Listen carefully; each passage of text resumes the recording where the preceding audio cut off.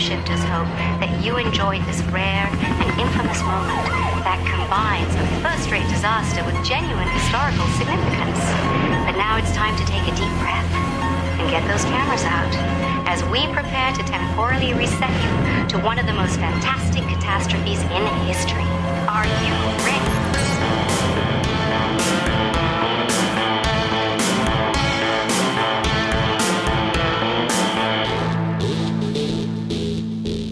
Everyone, and welcome back to the Time Shifters podcast. This is Christopher here, as always, with Tom. Tom, how you doing?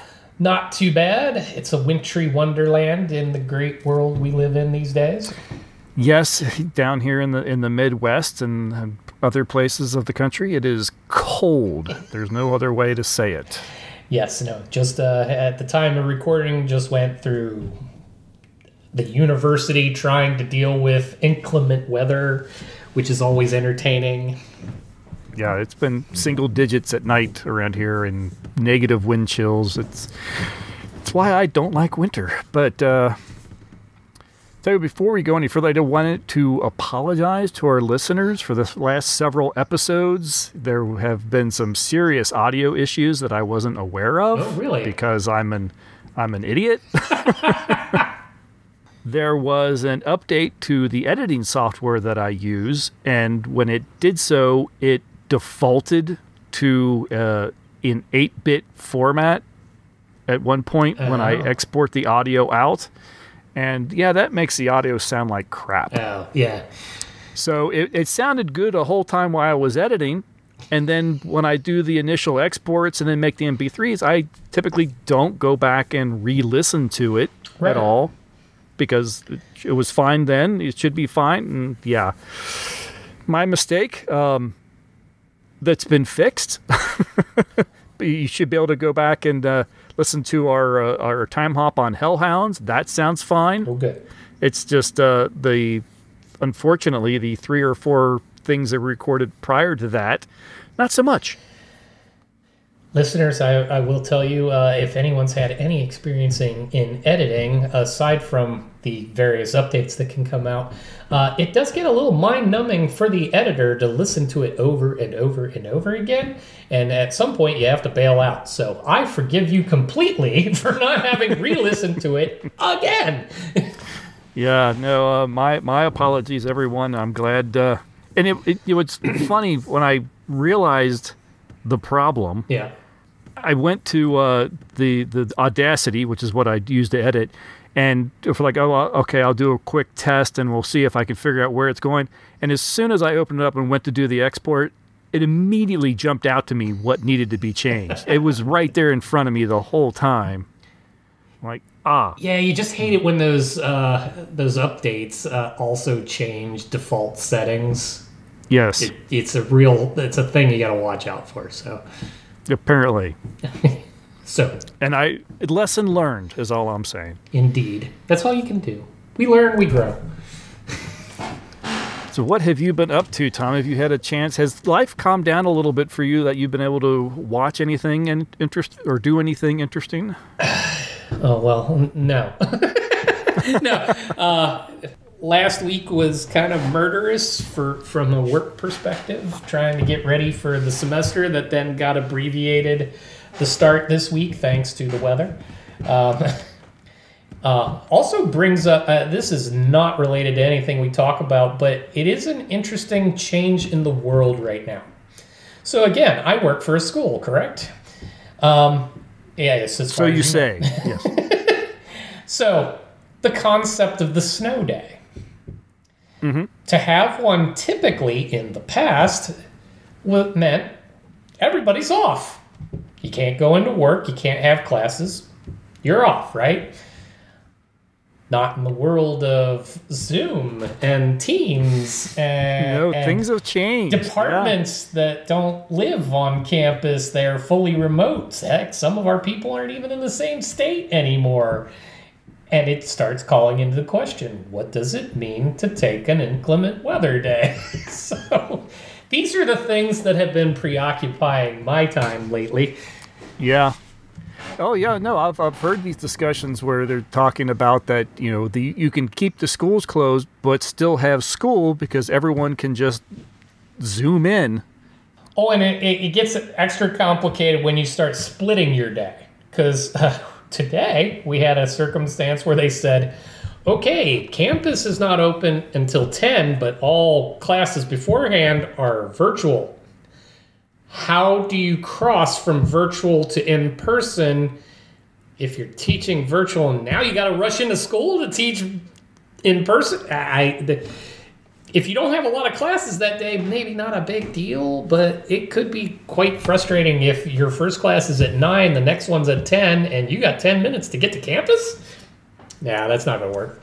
Yeah, no, that's a little crazy. Other than, maybe you risk it and go in early and do your calling from the campus, but... Indeed. But other than that, in spare time, I have still been making my way slowly through the first several seasons of the Grand Tour. Yeah. All right. Cool. Yeah. I went a little quicker. I actually buzzed through them not that long ago. Just had the hankering and did them all again. I did watch, speaking of that, James May, they did Our Man in his travel show. Yeah. He went to where did he go? India. India, okay. They only did it, I think, 3 episodes. Most of the seasons have been 6. This one was only 3. Okay. But it was still a lot of fun. I think I might enjoy his travel shows more than I ever enjoyed him on the car shows. I could see that. There would be reason for that. Other than that, I watched something I've not watched in forever and never got the chance to see the whole thing. Do you remember 2011 series The Cape? Oh, yeah, I do. It got involved in a conversation here about, hey, did anyone remember that show, The Cape? And, of course, I remember it because Summer Glau is in it. Summer Glau is in it, along with the star David Lyons. Also stars Keith David and James Frain. This thing was in 2011. NBC created it and aired it as a mid-season replacement. And they only gave it 10 episodes, only 9 of which aired. Oh, jeez. If you wanted to see the finale, you had to go to their website. I watched it, and I think I saw the first half of the season, and I think by that point they started preempting and juggling it around, and I lost track and never saw how it wrapped up or anything. Yeah. So I had the opportunity to go ahead and watch it, and I burned through it. It is another one of these things where about the time NBC said, screw it, put something else on or move it or, put it on this date, when they started messing around with it and everything, it's when it kind of started picking up. And then now it's another one of these series where you're like, I'm really ticked this did not get its fair chance. It was ahead of its time. Yeah. It was better than most of what I've seen on the CW. Not a decade later. Yeah. But you're only talking a few years from now, you start getting into the stuff that, turns into the Arrowverse. Yeah. Or a few years from when this came out. Yeah, it was absolutely ahead of its time. And it's really unfortunate because it ended up being really entertaining.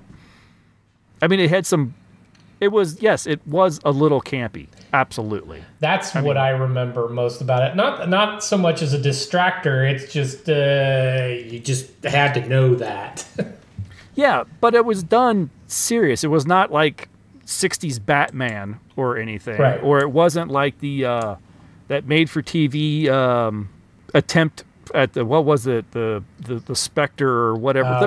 The film we watched, and it turned out there was they tried to make a series on it, and there was the made-for-TV... The Spirit. The Spirit, thank you. It wasn't along those lines. It was done actually very seriously. The production values were high. They ended up introducing some villains that were like legitimately like dark Batman, scary villains level. And I'm like, this should have continued. And it didn't. It's like, man, that's that's such a shame that it turned into as I understand it, a punchline in the show Community with Keith David, who appeared on that series apparently. And yeah, it's just real unfortunate it gets sort of a pandering and turned into a joke when it's like, this, you should have actually watched the whole thing. I intend to revisit it, but I do remember the one villain, Chess, was kind of cheesy. Especially with his chess piece contact lenses, was when he was really the bad guy. Yeah, he starts out cheesy, but I think they do right by him as a villain in the end. Yeah, like you, I struggled with putting any continuity to it back when it first aired. Yeah, I could never find it to catch it, and it became all disjointed. So now that I have an avenue to watch it, I will have to take that up.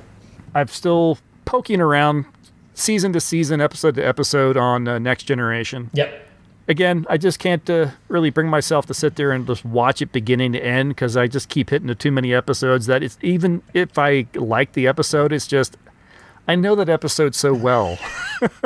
It is a thing that when you love something like that, where you have already watched it so many times, just even starting the episode, like the first 30, 40 seconds of it are enough to go, yep, I got it. I know what all that is about.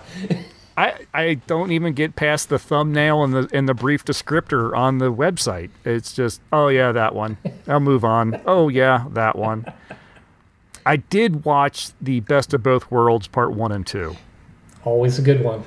Part 1 is still just some of the best damn TV that there has ever been on TV. No, it was amazing, and it's also the first time that I ever recall being completely terribly angry at my television set. Absolutely. Back in, what was it, the spring of 1990, when we are all sitting on the edge of our seat, and that stupid "Do Be Continued" comes up. and knowing full well you aren't going to know what happens till September. Yeah. Like, ah! Yeah, and this is long before internet. This is long before there was, forums and fan groups and anything that had any kind of discussions or spoilers or interviews or anything. So it was literally, you're just left hanging. Yeah, actually, do you know offhand what year that was? 1990. 1990, yeah. So that would have been my junior year going into my senior year of high school, and that would have, yeah. There was no way to find out any information about what the story was going to be like on the other end. You couldn't spoil it for yourself. Well, from what I read, they didn't know what was going to be on the other end. Oh, really? They wrote Part 1 and didn't write Part 2 because there was a lot of contract negotiations and stuff. They literally didn't know who was going to be back next year. Oh, wow. So this was also an opportunity to openly remove characters if they had to? Absolutely. So when they say there's contract negotiations among the cast, I'm thinking Patrick Stewart. Yeah. Patrick could have moved on and just become a dead Borg. Yeah, they could have easily just killed him in the episode. And you would have had a Captain Riker and a First Officer Shelby, carrying on possibly, and they could have, who knows who could have survived and made it out. So, yeah, very, very interesting. Yeah, they didn't know. And it also explains why Part 2 feels so different compared to Part 1. Part 1 is it's a mystery, it's taut, it's it literally edge of your seat the whole way. And Part 2 is very much more pedestrian, very normal, lots of techno-babble. Man, it's like no one can say, oh, and it does this. No, it does this because this, and we need to, tighten this and adjust this. And, oh, my. No, I think that's probably a fair assessment. And, yeah, if you're that far removed from when you wrote the first half, you've lost a little of the edge, I think. Yeah, I don't even think it was the same writers. I think, everyone was new. In fact, I think the showrunner, was it Berman, or is this when Berman officially took over? I don't know if he officially took over, but he was thinking, one of the showrunners was thinking of quitting and moving on, and then he was convinced to stay, to go into that next season, and might have been, it was either Berman or Pillar. Yeah, Pillar. Wasn't there like a Michael Pillar or something like that? Yeah, one of them were thinking of leaving the show, and it was a bit of no one really knew what was going to happen until they like, oh yeah, it's time to start filming the next season. I suppose I should write that. That's fascinating because I'm usually up on a lot of the back end related to that. I didn't know that one. That's a little tidbit I hadn't come across, but and that's interesting too because that was the end of the third season, which really solidified that this was actually a good show. Yeah, no, absolutely. So to actually leave it that much hanging during the hiatus that's kind of insane. And then I did go ahead and watch the episode that directly followed that family. I actually love that episode. That is, I think, my favorite Next Gen episode.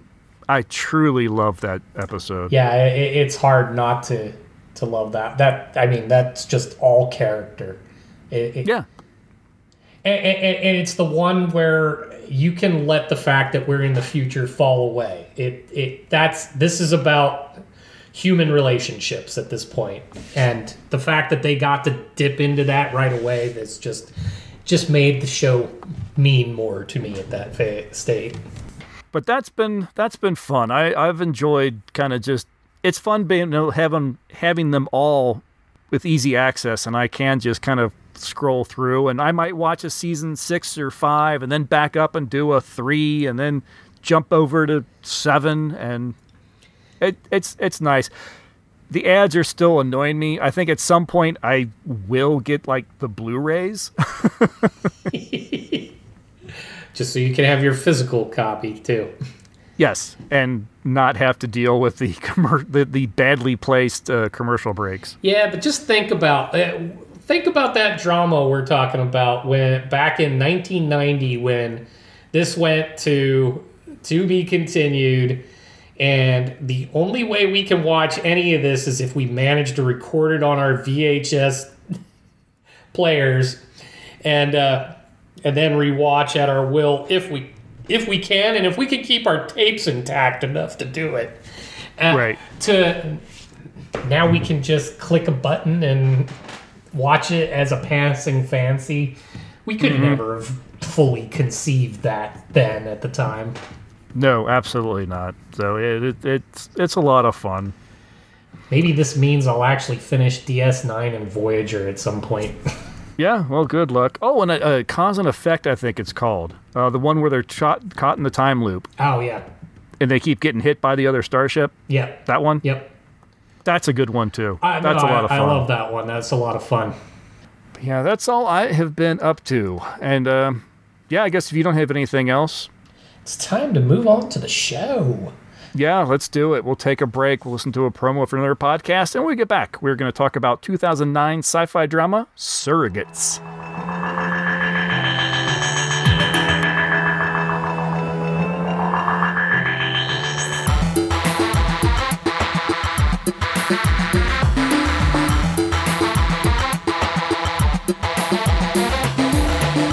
14 seasons, Sam and Dean Winchester have been busy with saving people, hunting things, and the family business on the CW's Supernatural. It sounds like a lot for someone to come along and try to catch up on the hundreds of episodes this show has to offer. But that's exactly what we're making my little sister do, whether she likes it or not. I'm Matt. I'm PG. And I'm Jess. Two of us are huge fans, one of us is an unspoiled newbie, and we're watching every episode of Supernatural together. We discuss, analyze, and playfully mock this show, all to realize that everyone dies and no one gets closure. Listen to Season 14, Time for a Podcast, on Apple Podcasts, Stitcher, and Google Play. Robotic human surrogates combine the durability of a machine with the grace and beauty of the human body. With most people living their lives through their surrogate selves, our world has become a safer place. Take a seat in your STEM chair, and just with the power of your mind, you can control your surrogate and send it out into the real world. You can live your life without limitations. You see what they see, feel what they feel, and become anyone you want to be from the comfort and safety of your own home. You can finally live the life you've always dreamt of without any risk or danger to yourself. We are confronted with an unprecedented situation. 2 people have died while connected to their surrogates. I think we may actually have a homicide here. First one in 15 years. The public cannot be allowed to get the idea that using a surrogate can be fatal. Especially if it's true. I just want to know how an operator can be killed by signals from a surrogate. Surrogates have been blown to bits without the least bit of harm to their operators. If it were possible, it would defeat the entire purpose of surrogacy.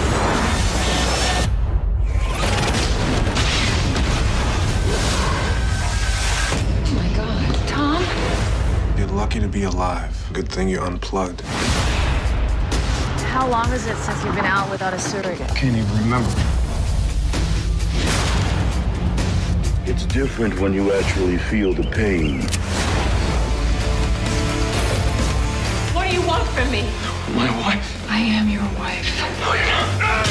We can change the world and now you want to destroy it? How do I stop this? You can't. Maggie, get offline. I think something's going to happen.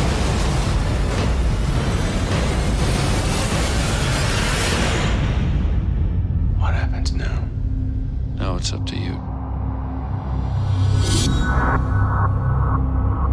Surrogates was from Touchstone Pictures. It stars Bruce Willis, Rhoda Mitchell, Ving Rhames, and James Cromwell, and was directed by Jonathan Mostow.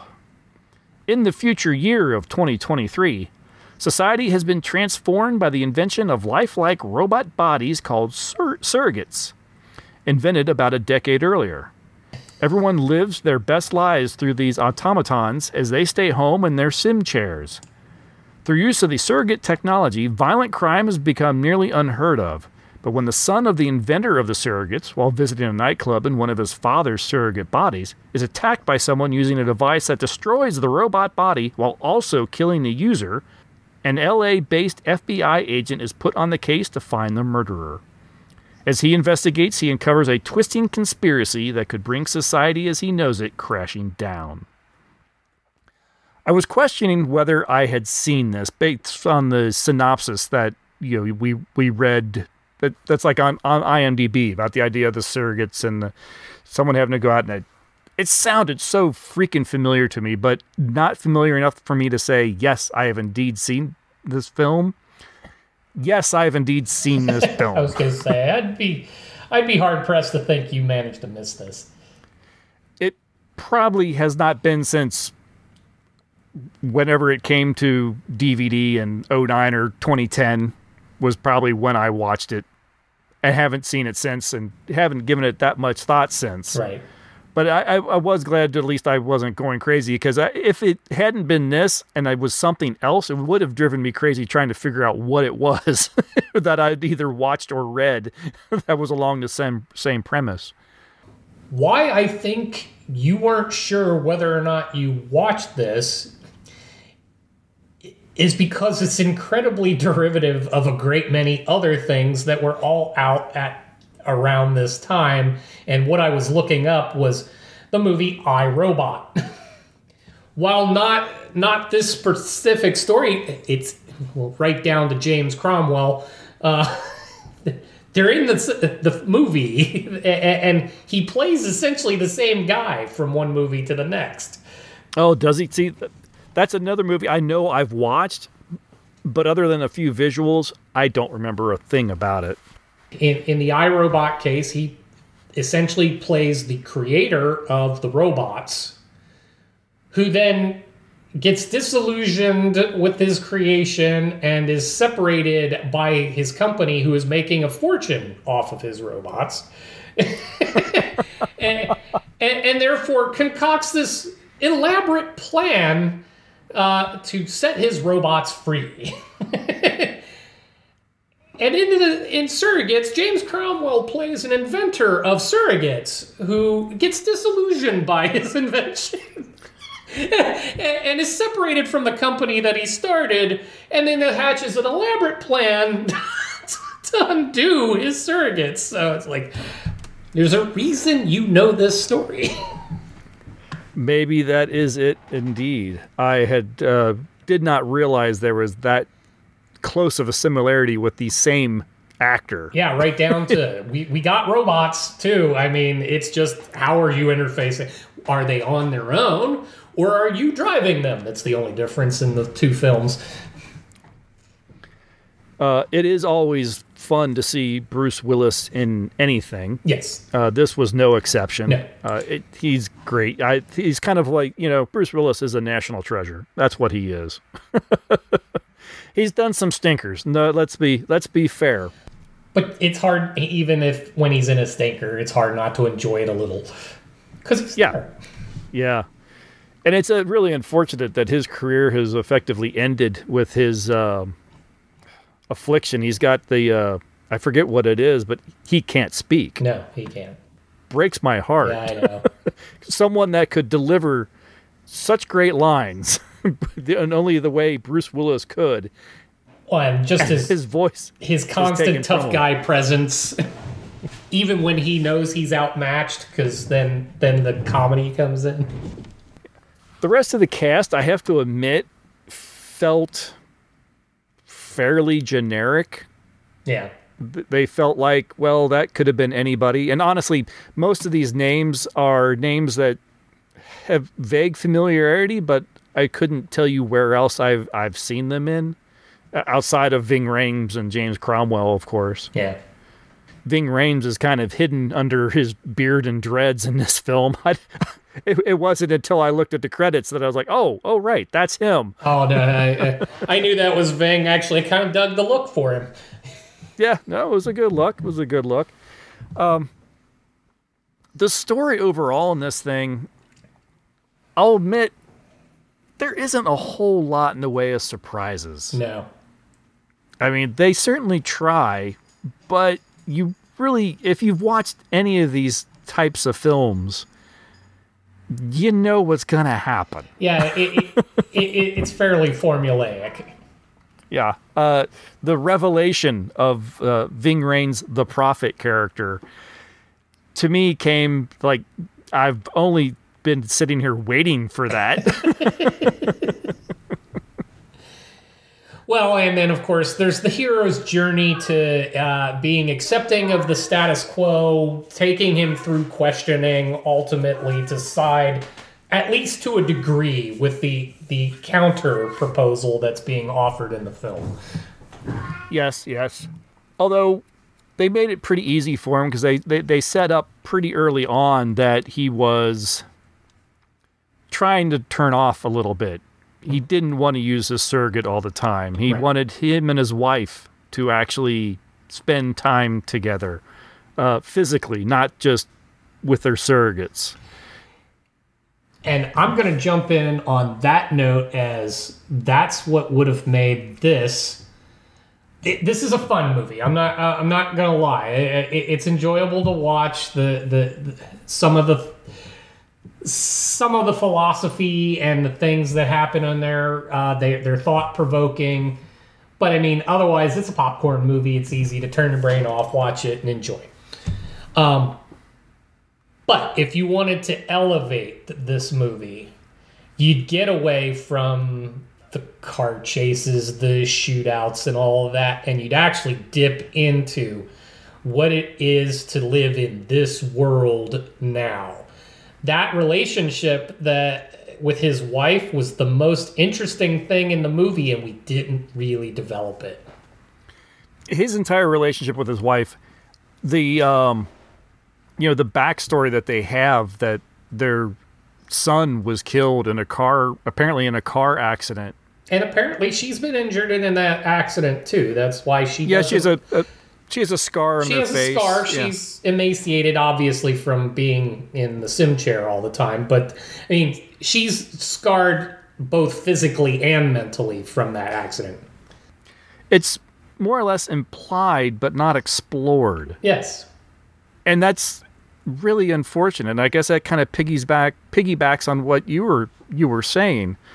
Is you kind of want a drama of just their story. You don't even necessarily have to leave their apartment. And I think there's a really good drama that could be had between them and exploring the pain of the loss of their son. And is there more? Was it just an accident?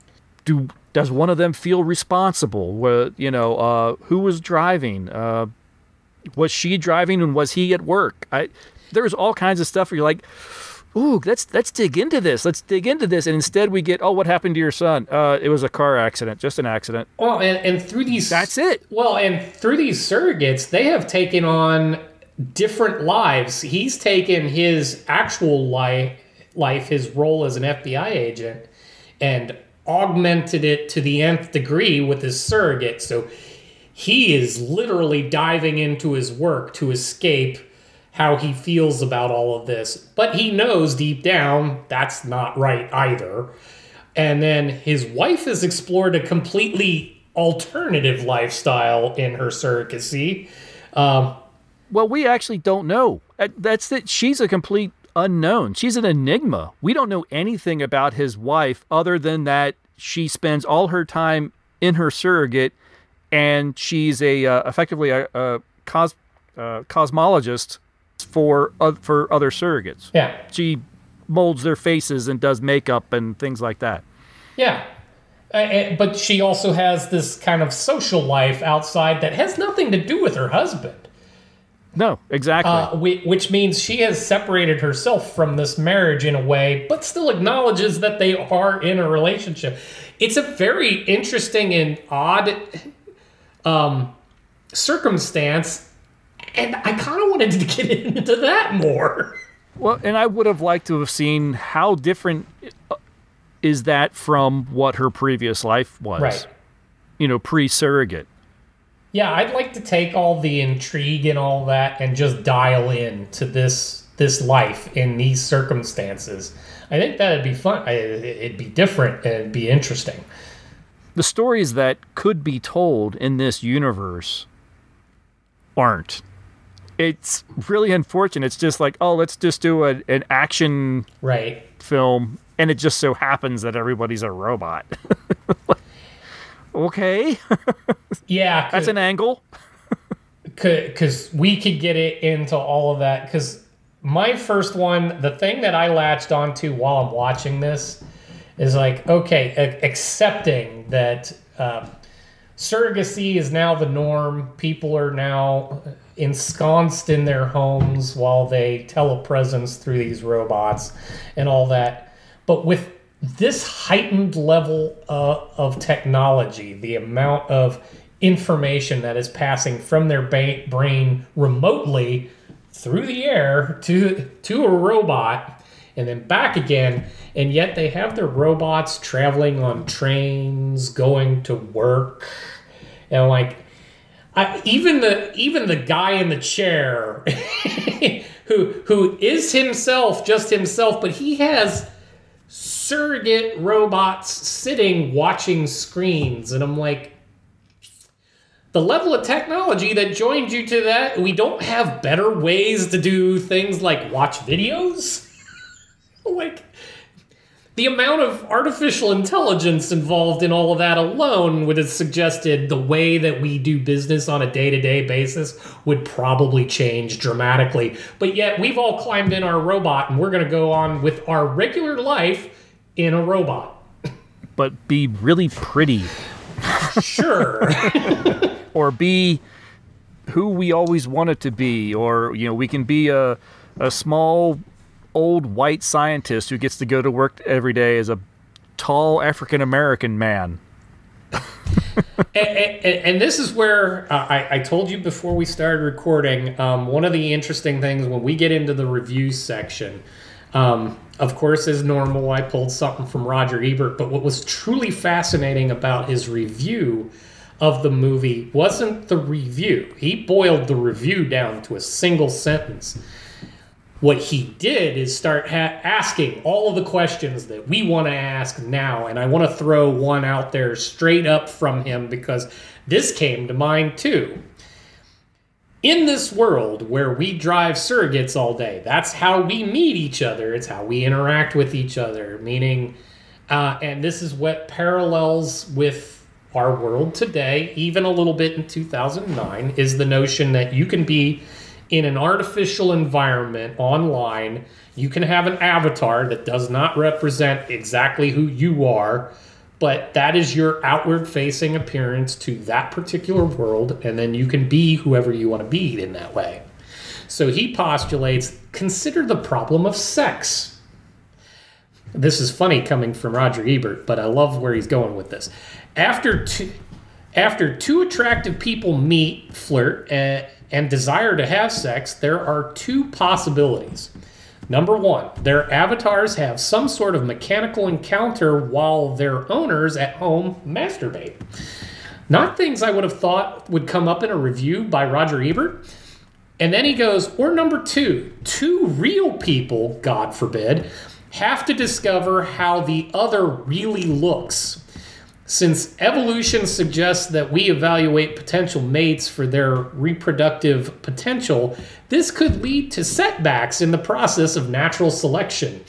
So, yeah, how does just general socialization work in an environment where you never come out of your room? Yeah. Oh, yeah, absolutely. And you talk about right now they're talking about how the birth rate is down in real life now in 2024. What's the birth rate looking like in this 2023 in this film? One of the things that they said during the opening sequence was like, yes, here they took you through the development of surrogates in general, where it was called coming from. But really, surrogates as a whole, based off of their thing, has only been about 3 years. So we're about 3 years deep into... That's what the movie kind of stated when the Supreme Court said that surrogates could be part of the everyday life. That was 3 years out. So you figure, okay, it's taken 3 years, and now where we're seeing there's been market penetration enough that most people are using surrogates in some fashion. So the more intriguing thing wouldn't be what happened in this movie. Let's check on this world. Now, granted, with the given ending, maybe it doesn't matter. But it would have been more interesting if you leave the surrogates in place and check in on the world in another 10 or 20 years. Mm-hmm. And see how the world has taken to this technology overall. That was actually something that I think is you have to believe it because the film doesn't work otherwise, is the idea that billions of people use surrogates. Yeah. That somehow the everyday blue-collar man and woman can afford a surrogate. Yeah, I'm thinking there would be a big disparity between who's actually a surrogate and who's not. Right, to which I'm going to segue because he wrote that too. Oh, did he? He did. Yeah. He goes, in this future world, we learn surrogates mean that crime and racism have been all but eliminated. If anyone can be of any race, that takes care of racism. All right, he's granting that. But crime? How do those humans who are poor and unemployed pay for their surrogates? What if you decide you want to trade up to a better model? Sure, your surrogate may have a job, but why would salaries be any better? Especially since robots make poor consumers. what process actually takes place when they have a meal together in a restaurant? Can they eat or drink? And like, yeah, he like you're leading into, he literally thought of too. Wouldn't this just kind of crash consumerism more or less all over the place? And it would make haves and have-nots widen even further. Yeah, no, absolutely. I mean, everyone would still have to eat. They just get takeout, or they'd have food delivered to their homes. Now I'm picturing everyone having IVs with feeder solutions into their bodies and all that. Yeah. But as far as things like television and material goods and things, I don't know. Would that change? You still have to dress your surrogate. Sure. I'm assuming you don't want to wear the same clothes every day, but I guess conceivably you could until they wore out. Right. But you're not perspiring or... depending on your model. Yeah. Yeah, probably. Yeah, the society just in general, if you scratch at it at all, the veneer just comes away. But it led to the more credible group that they called the Dreads, where there would be a class of people that just are completely and utterly against this. In this film, it's not just that it's a class; it's a belief system. Mm-hmm. It was people that just don't believe, and that's another aspect of this universe that I think could warrants a little bit more exploration. Yeah. Why do they feel so violently against the idea of people using surrogates? Are they right? Are they wrong? I don't know. They just are. That in this film, they don't believe in surrogates, and that's it. We don't have any explanation as to why. No, but these probing questions that just came out of a movie reviewer, plus what we have in our head, suggest why. Yeah. But yes, this is what that movie should have been exploring rather than the shoot 'em up parts that they actually took on. I mean, you could have made this story and the story between the people that don't believe in the surrogates and people that do believe in surrogates. You could have easily turned that into a parable that could be construed to a lot of modern topics. Mm-hmm. Even today, you talk about LGBTQ. Oh, yeah. And there's people that, oh no, they don't believe in it. But it's like, well, what's it to you? Why does it matter?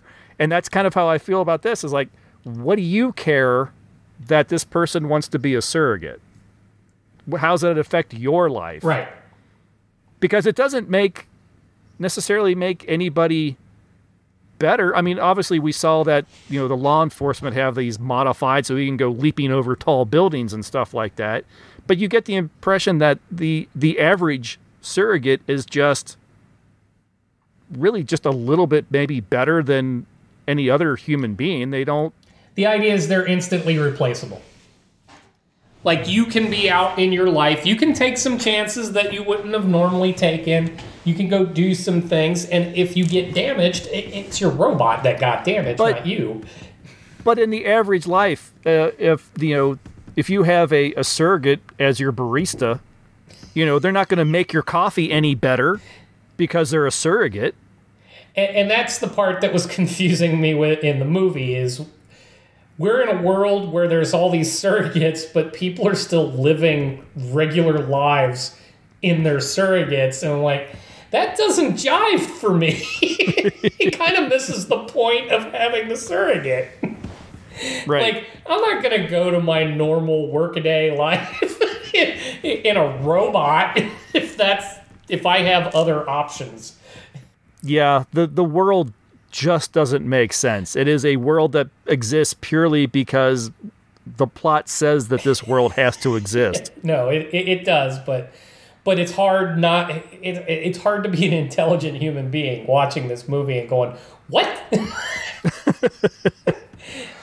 Like, I don't know that I'd be down this road if I had a robot at my fingertips like that. And weirdly enough, this film really doesn't fit our theme all that well, because you erase the surrogates and the surrounding technology. Yeah. The rest of this universe is just like our universe. In fact, it's really interesting. This universe, supposedly in sometime in the 2020s, is 2009 still. Yeah. And I kind of I postulated to my family after we watched this, is like, does that mean that the rest of technology has effectively turned kind of into a dark age? Did it stunt advancements in other technologies because everyone's in these surrogates, so they're still driving 2009 Priuses and Chevys? There's no attempt to like create a future world outside of the robots. True, but I'm going to take this more in the direction of it could be an allegory of today. Think about us just going through the pandemic and having to live our lives mostly virtual during that period of time. And that is what this movie at least tried in its weird way to take on. The concept that what happens when humanity goes completely virtual? Is it the same? In their version, life carried on as normal. You just got to do so from the comfort of your home. But having lived in the world that we live in now and watching what happens, I argue the world doesn't work so well when you go completely virtual. No, maybe that's the only way it really fits, is it sort of tried to predict what would happen, and yeah, I think it kind of got it wrong. Well, yeah, in their case, they had an automaton to let go live their life. So they're out in the world, they're doing things, and they're safe from disease and injury and all that stuff, which is part of what we were trying to accomplish by going virtual through the pandemic. Be at home, be safe, don't pass anything, but still more or less live your life. The only difference is they still have a way to connect with other people, even if it's semi-artificial, whereas our version of the world, the connection never made it. We didn't have it. We literally were on screens at best. Yes, and it is actually in my own work, it's brought up the conversation of can you really run an organization where you're not around each other, because half of what is learned or thought of or ideas that are generated are out of casual conversation, and you can't do it. At least in the surrogates world, they are still having those conversations. So, right. If anything, it shows us a way to do it, and not necessarily an ideal way. Another thing, if we can kind of jump towards the end, because I'm through most of these films, and I don't think we've really tried to not spoil much these older films.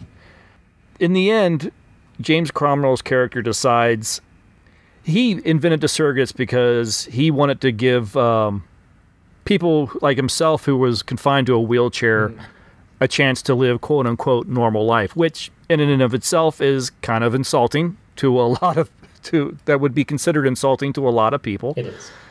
The company VCI or whatever it is, they decided to try to take it to the everyman. Live your best life, and you can be a milquetoast individual and walk around in a big Superman type body or whatever, or you could all look like supermodels, and that's where they parted ways.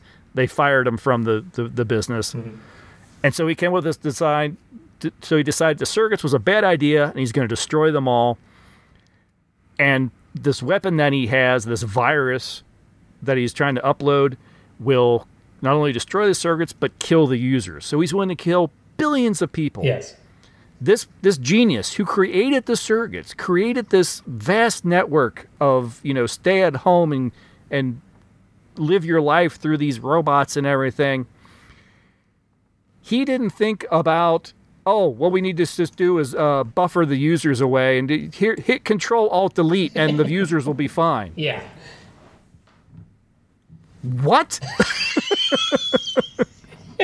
The super genius figured the best way is to kill billions of people and didn't think, oh, well, you know what? If I just turn them all off first, it'll all be good. Yeah, see, you're not supposed to think about that part a whole lot.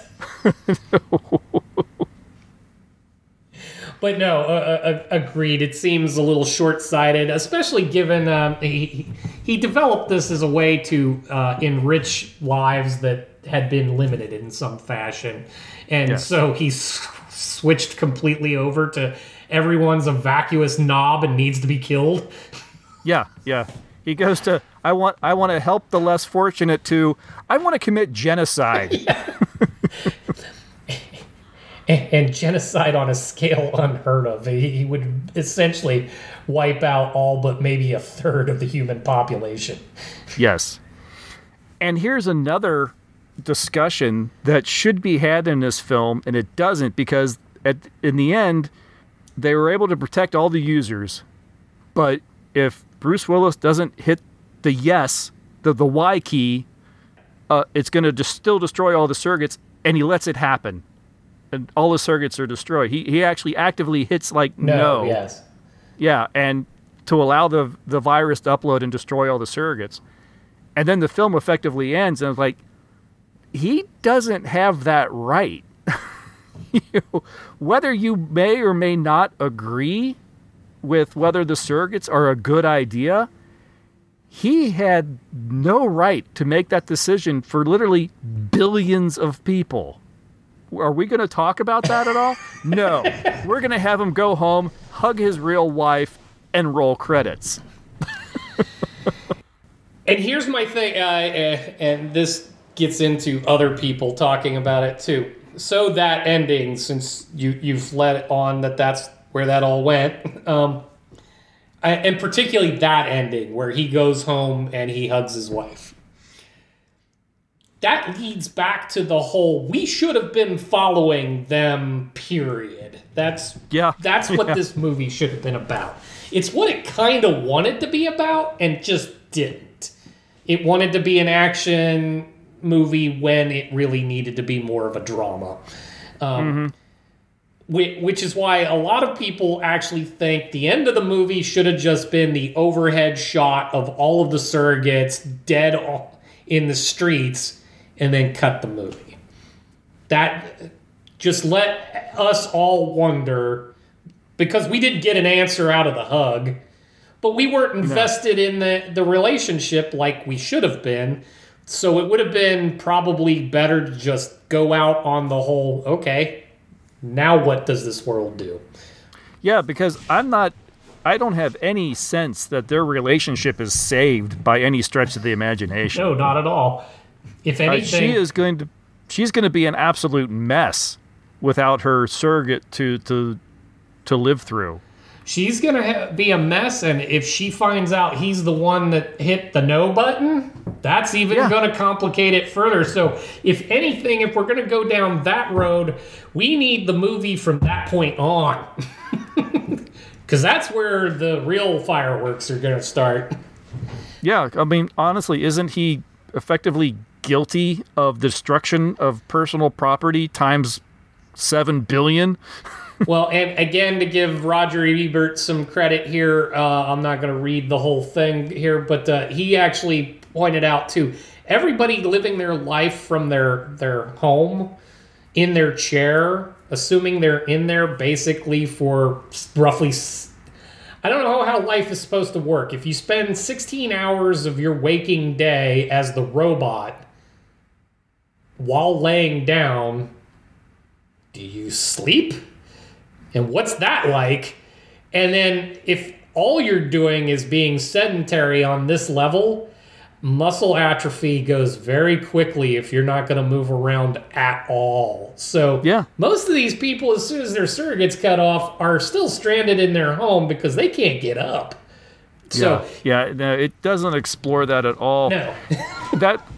that should have been something when Bruce Willis, when his character starts venturing out in the real world. The closest they come is the idea like, oh, he has a lot of anxiety because he's a real person out in the world again. I'm thinking, but why? He gets constant feedback from his surrogate, so it's like he's always out in the real world. Yeah. So what difference would it make? I think based off of just their explanation of this, like it said, it's not the sensory overload or anything. It's the anxiety that now things can happen to you and they last. So depending on, you'd have to be in that chair a really long time. Is 3 years, theoretically, assuming we just snapped our fingers, everybody, 1 billion people had surrogates in the past 3 years. Is that enough time to be detached from the world to actually experience any psychological impact? Maybe yes, maybe no, I don't know. Yeah. But again, these are the things that I want to explore about this world, not the stupid little showdown with the inventor. Right. Yeah, it's really unfortunate that it doesn't go where it should. Yeah. It's just, I mean, maybe they couldn't really explore all of that in a single film, but they didn't even try, and that's, I think, the disappointing bit. No, and I'm trying to remember that. I remember it. It didn't last long. There was a series on Netflix called Altered Carbon. Oh, I never got a chance to look into that. I've heard it was pretty good. It was very good, but it kind of took this concept where essentially we're just all, what makes us is uploaded into a computer, and you just literally plug it into a new body. And those that are rich enough can plug it into more than one. But that's another story. But that actually explores more of what this movie should have than this movie did. So, right. Unfortunately, it only got cut to 2 seasons. So, okay. Well, I did mention on social medias that we were going to be watching this. I only got one comment from Matt over on our Discord channel. He says, I saw this a couple of times when it first hit the movie channels, and I remember thinking the world it was set in was more interesting than the story taking place.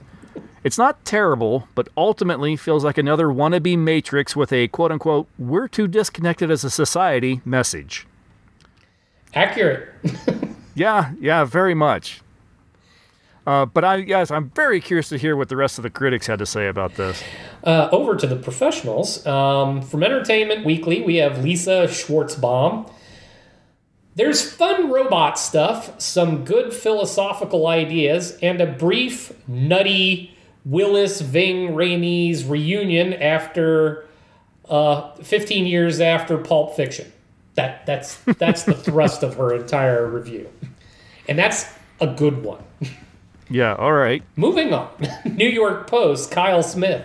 Among cheesy sci-fi movies meant to make you think, I'll take Surrogates over District 9. Both are highly derivative, but in the course of recombining the basic chromosomes of Blade Runner, The Matrix, and especially iRobot, Surrogates nudges the robo-thriller in an interesting direction. So, positive amongst all of that. Yeah, no, that's fine. And just piggybacking off that, and you mentioned it too, this is a fun film to watch. It's just, don't think about it too much because you're going to have problems. Right, yeah, because, Matt nailed it. It's the notion that this is a fascinating world, and we didn't even scratch the surface of it. No. You want to explore more of that. So from the middle to low end of the pack is Chicago Sun-Times, Roger Ebert. Aside from all of the stuff that we even went through already, he really boils it down to Surrogates is entertaining and ingenious, but it settles too soon for formula. And then he points out one other thing. It ends with the wrong shot. The correct shot would have been the overhead exterior of the street about 4 shots earlier. You'll know what I mean. Yep. So, and I agreed with that before I even read it. So, Boston Globe, Ty Burr, a reasonably watchable sci-fi B movie. A case of a good director and some intriguing ideas struggling to overcome formula plotting, limp dialogue, and a serious case of the sillies. I guess eye-popping robots is a little silly, but... and then finally, I took from New York Daily News, Elizabeth Weitzman. The filmmakers were too busy throwing together potential blockbuster material to notice all the loose ends and gaping holes in logic, which may ultimately explain why Willis looks so confused throughout. Maybe he, too, is straining to locate some intelligence amid all the machinery. And just jumping back to Roger for a second, he did point out, and I'm going to read this just because it was funny. It's a relief when something goes wrong with Greer's avatar, that's Bruce Willis's character, and he must venture onto the streets as himself, middle-aged, bald, and looking, I must say, considerably more attractive than his creepy surrogate. I had to agree with that. Granted, some of that's probably, I don't know if they did just lots of makeup and a wig. Yeah, I couldn't if that was like some sort of early CGI rotoscoping or if it was makeup for everybody, but everyone had that just the side of Uncanny Valley look about them. They did, and Bruce Willis in particular, he looked way off as his surrogate. Which is why I thought it was amusing when people noted when he ventured out into the world as himself, and like, hey, you kind of look like your surrogate. Like, I would dare say, I actually agree with Roger. I think his more grizzled, real human look actually was better than that cheesy pretty boy. Yeah, he looked like he would have fit better in the Barbie movie.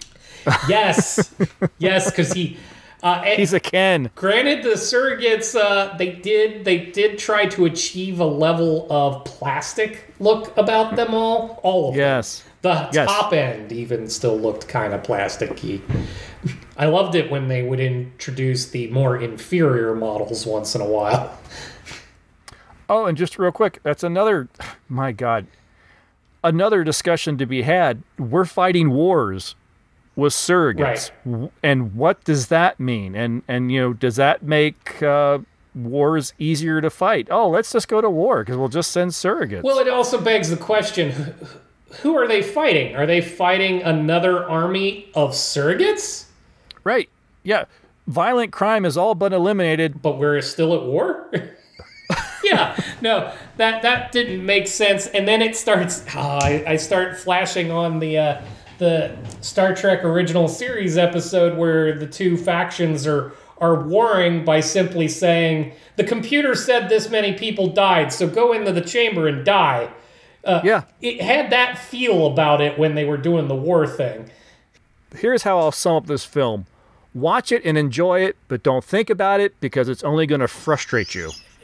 Or find lots of friends to banter about with it endlessly. Because you can do that.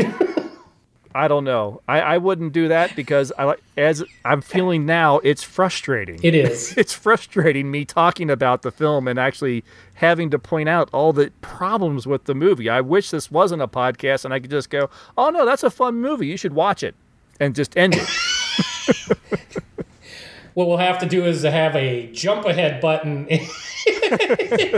If you want to like this film, go to minute number. Yeah. Well, I think that will probably do it for 2009 Surrogates. Indeed. Fun as always. Next full episode, we are going to go a little bit more. This was definitely a big budget B movie. Mm-hmm. We're going to go to probably a little bit smaller budget B movie and take a look at 1996's Sci-Fighters, starring Roddy McDowall. No. Yeah, Roddy. No. Roddy. Starring Roddy Piper. There you go.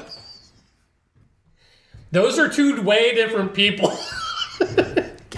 So yeah, we're going to see, I believe the It's filmed in 1996, and I think it predicts... Oh, I already forgot. I think it predicts the late 2000s, if I'm not mistaken. Yeah, 2009, maybe? Our list, it says about 2009. Okay, there you go. So a little over a decade from the time of release. So we'll see what they thought we'd be up to in 10 years. Or 10 years from then. This is a fun exploration. This should be good. All right, well, if you have any thoughts on Surrogates, or if you have happened to have seen Sci-Fighters, if you're a Roddy Piper completionist and you've seen all his films, all of a dozen? I don't know how many movies he's got. Please drop us an email at timeshifterspodcast@gmail.com, or follow the link in the show notes to any of the social media sites and leave some comments there. Appreciate you listening. Please, if you can, share the episode you're listening, except for the ones that have the bad audio. I really almost want to delete them, but kind of can't. I could. You could. Don't. But yeah, and we'll be back in a couple weeks. So thanks for listening, everybody. Bye. See ya.